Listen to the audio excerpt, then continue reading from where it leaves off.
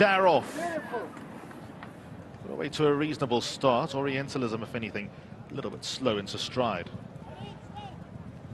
Stiff competition up in the early lead. Gareth just about the leader. Light Beam got handy. Graffiti Master looking to slot in. Then comes City King. Miami Joy, Orientalism. True Accolade sticks in a straight line on the wide outside. He's going to push forward and he's going to be in front. Then comes Carnival, Last Light. They all race in a bunch. Yerman's in the yellow jacket and red cap racing at the outside of Untold Secret and Danayon. Exciting Days races nearer last than first. Active Wisdom, Sugar Boy and Canoed races at the back of the field.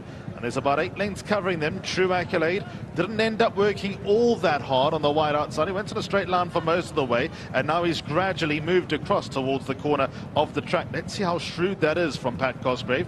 True Accolade is in front. He just had to make sure that he stayed clear of Light Beam and Gareth, so he's about 2.5 lengths clear. Light Beam second, Gareth third. Then we go a length away to Orientalism, who races away in fourth, just ahead of City King, who hugs the rail. Graffiti Master, black and yellow, 3 wide on the outside. Then came Untold Secret, the 11-year-old, just about midfield. Miami Joy, Carnival's next best. Then comes Danayon, who's wriggling on against the rail. That tries to gain a bit of ground. Canoed's no longer at the back of the field. Got a bit urgent, but he's running into a bit of traffic. Exciting Days, Last Light conceded a few places. Yerman likewise, and then comes Sugar Boy, homeward bound, 500 meters left to run. True Accolade has brought them in over Gareth in the maroon. Then comes Light Beam, and there's only about a length between the top 3, but Gareth got away. Canoed doing his best work late. Then comes Danayon, Untold Secret, Gareth in front, and Canoed is chasing down Gareth, but Gareth got away at the top of the straight. Canoed 2 lengths down. Gareth got victory in his sights over Canoed.